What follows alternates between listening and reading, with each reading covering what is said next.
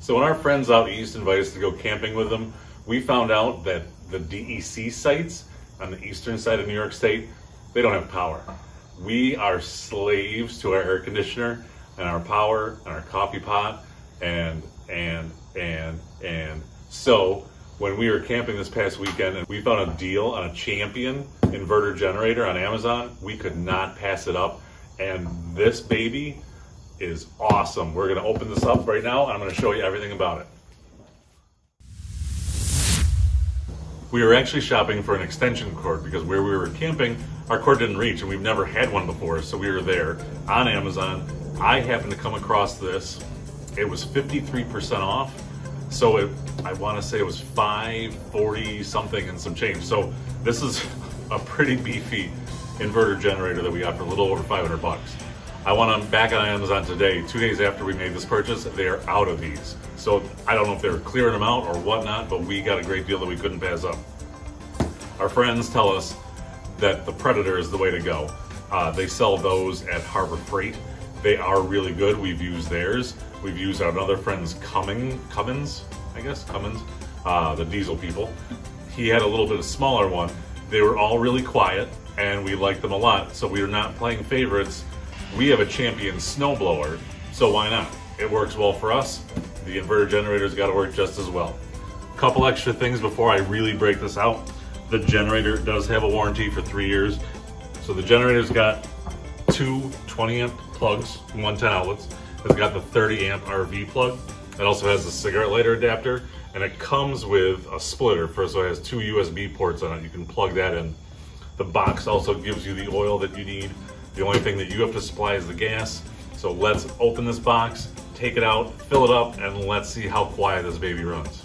And before I forget, you can also run these in parallel. So you can hook 2 of these up together, connect them, and then you have 9,000 peak watts and 7,000 running watts. So you can power a lot of stuff.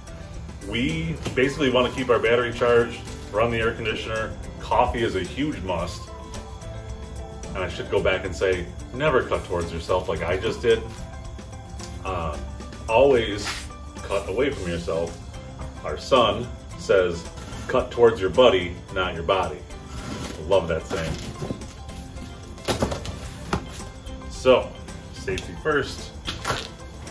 This gives you your owner's manual. We got some tools.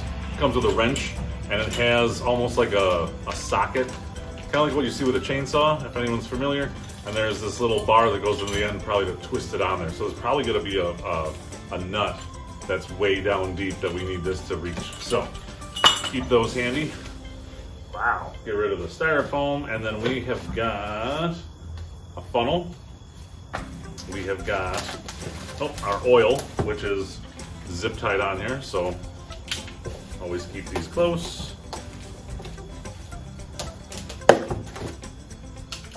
Safety first. We have our oil. And it told me on the box it takes 16.9 fluid ounces. This is half a liter. Really? You should really keep your measurements the same. If you're going to tell me that I need 16.9 fluid ounces, don't give me liters. We'll come back to that. I have, a notice. Remove nuts before adding oil or gasoline. I don't know, it's a little blue tag on the top. It says to remove the nuts. They're showing them coming out of the bottom, so hopefully that'll make sense. According to the box, this weighs 108 pounds, so I'm gonna stand up. Always lift with your knees, never your back. Follow me. Here it goes. Oh, this is not 108 pounds. Are you kidding me? This might weigh 30 to 40. It's heavy, but it's manageable. Leave this back here as a prop. Notice, no oil in unit, we know this. Add oil before starting it for the first time. Check level as shown. Doesn't show you. Remove shipping nuts. Okay, that's helpful.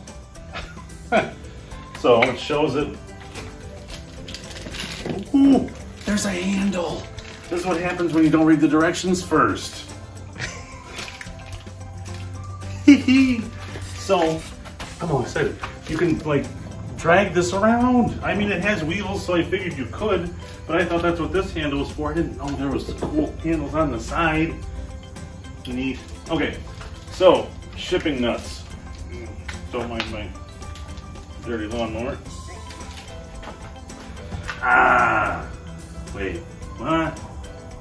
What are the nuts? What are the shipping? It also shows somebody reading the instruction book, so why don't we start there? Read owner's manual to reduce risk of injury, clearance, ground. Folding handle, first thing you see in here. There's a wrench, there's a spark plug wrench. That's what that long thing is with the handle, spark plug wrench. Your generator requires some assembly. It must be properly serviced with fuel and oil before operations. If you have any questions, blah, blah, blah, blah, blah. Set the shipping carton on a solid flat surface. Remove everything. Yep, unpacking, we already got that. Remove shipping support hardware. Before filling the engine with oil or gasoline, tip the generator onto the muffler side, which is straight up, how it shows in the photo I've got here. Well, apparently that is the muffler side. Tip onto the flattened cardboard box or the generator came in or other protective surface, so it's not just scratch the enclosure. Whoops. Thanks. Mention that first in the instructions, not second. I have shipping stuff that it came with, styrofoam. I was pretty easy on this when I tipped it back. However, that's not a bad idea. Remove the 4 nuts and mounting plates from the bottom of the generator using the included 8/10mm wrench. Nuts and spacers can be discarded.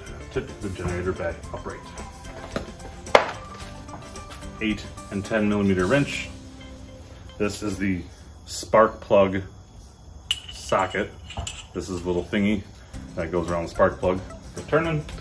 And as I mentioned before, it also comes with the cigarette lighter adapter 2-port thingy mabobber.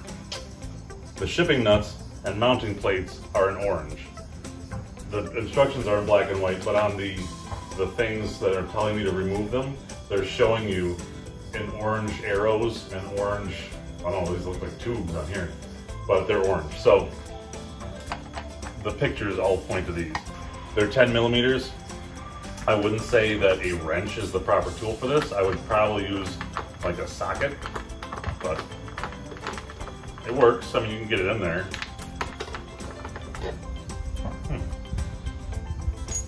We're left with nubbies sticking out, whatever.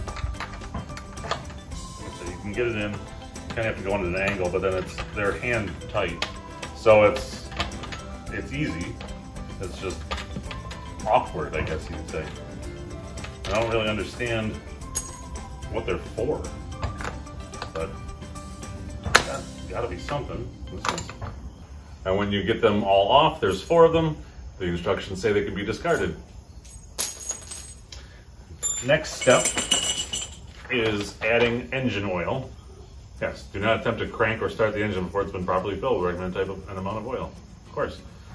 Place the generator on a flat surface. Turn the oil access cover fastener to the unlocked position and remove the cover. Hang on a moment. And we're back. Turn the oil access cover fastener to the unlocked position and remove the cover. This is the oil access cover.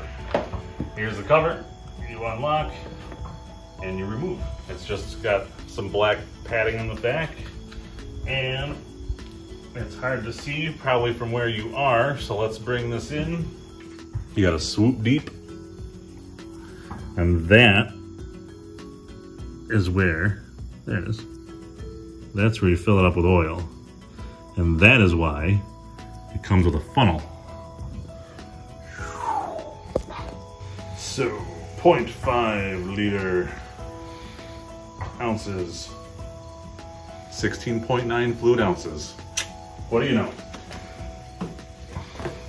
Half a liter of oil is exactly what this takes. So we're going to take the included funnel, stick that in there, pour the entire amount of this in there. And it's also, oh, the cap I think is also a dipstick. It is. Where'd my phone go? Ooh. That's an awkward angle.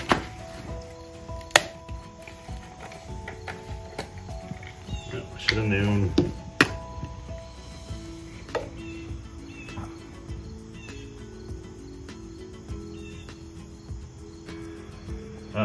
When using the dipstick to check oil level, do not screw the dipstick in while checking. Okay. A visual check should show the oil about 1 to 2 threads from running out of the fill hole. So you can see it in here, and it is correct.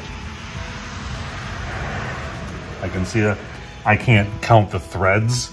It looks roughly 2 threads. So we're gonna take that, kind of stick it in, and yep, we're about halfway up the dipstick. So we're calling it good. Now, add fuel. That's the next step. Tuck that back in, whatever that is. Put the thingy back on. Lock her back up. Time to add some gas. The gas cap is right on top. We're gonna unscrew that. Has a little chain to keep it tethered so it doesn't blow away in a strong wind, maybe. I'm not gonna add a lot of gasoline because I don't know if we're gonna need this the rest of the year or not. But having something in here just to test it, we'll probably run it every once in a while. This does have a gas gauge as well, right above. I've never seen that before, but that's kind of neat. According to our gas gauge, we're about half full. Also, important safety tip. Do not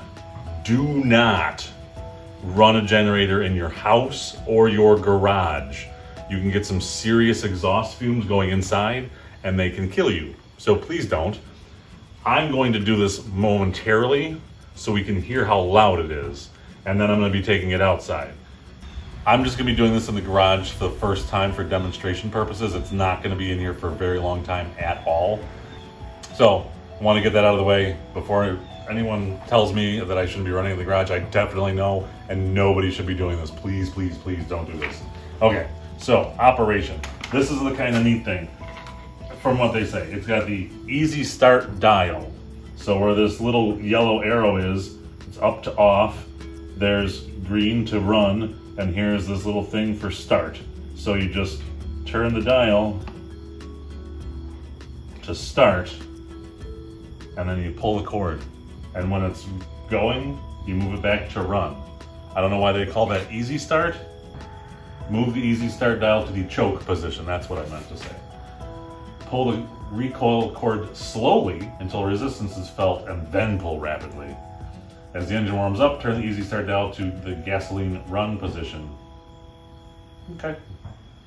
So here it goes. We're on choke. Did that already.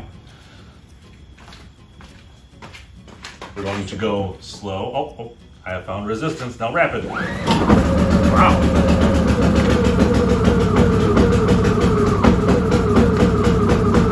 So it's the first time it's ever been started.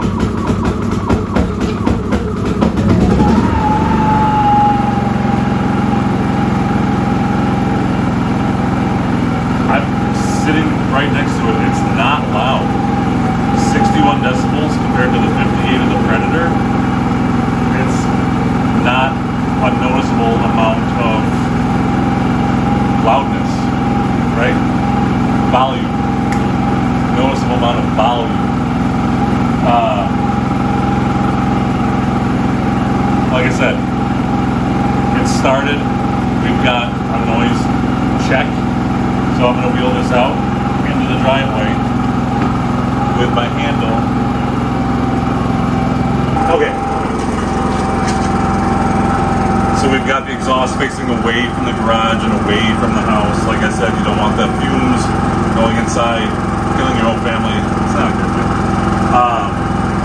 We got these little ports we open up here. There's the two 110s. This is the RV, 30 amp. And this is where the little 12-volt cigarette lighter goes. So you can charge your phones, you can charge or make some coffee, you can plug in your camper, you can run your air conditioning. It's pretty fantastic. We've got the 30 amp reset switch, the 20 amp, and the 12 volt the hooking them up in tandem connections here, and that's it. I mean, it's simple and straightforward, and it's quiet. I hope we can convey the fact that it is. Like I said, we're recording right next to it. Yeah. But if you come over here to the top, this is the gas gauge. So over here we got empty, and as you fill it up, this is full on the other side. It's just kind of neat. You can kind of get a gauge as to where it is. The one we were borrowing at Moffett Beach didn't have one, so the generator just quit at one point. We're like, oh, guess we need to add gas. This is just kind of a neat little thing that you just look down and be like, okay, I got half full. I'll be good for the next couple hours. So I gotta say, I'm impressed. I mean, for $500, we can now join our friends out east. Hi, Jim's, Cameron, Michelle's, Dave's, everybody out that way. Roberta, cannot forget you. We are going to be camping with you, and we are going to be doing it in as much style as we can out there because, as you said, you're going to turn me into a redneck yet. We are looking forward to it.